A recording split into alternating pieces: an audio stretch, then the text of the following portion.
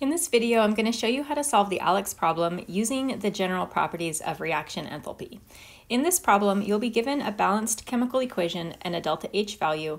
Then you'll be given three similar equations and asked to come up with their delta H values. All of these equations are going to be very similar to the original equation. You'll notice that they have the same reactants and the same products, although they might be in the reverse order.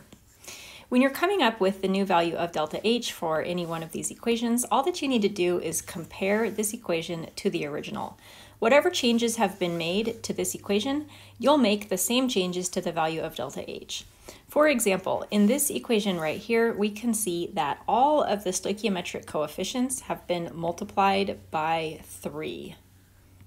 And that means that we're going to multiply the value of delta H by 3. So whatever we do to change the chemical equation, we're going to do the exact same thing to the value of delta H. Now this ALEKS problem says that we want our answers in the nearest, rounded to the nearest kilojoules per mole.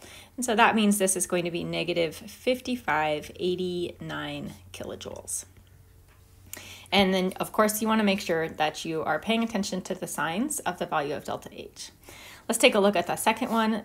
So in this equation, we have made no changes to the stoichiometric coefficients at all.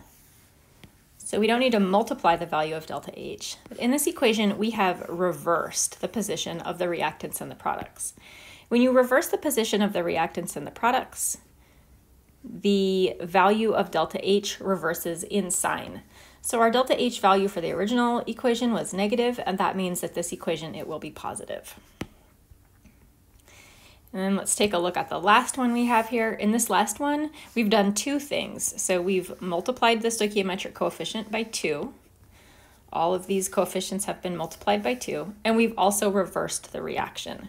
So this means that we need to reverse the sign of delta H, and we also need to multiply the value of delta H by 2.